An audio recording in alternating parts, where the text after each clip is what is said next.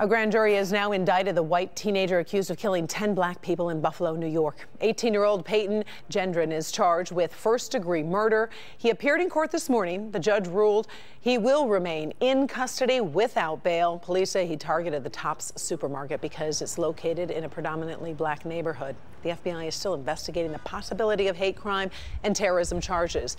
As he walked out of court, someone shouted, quote, "Peyton, you're a coward." His next court date is June 9th.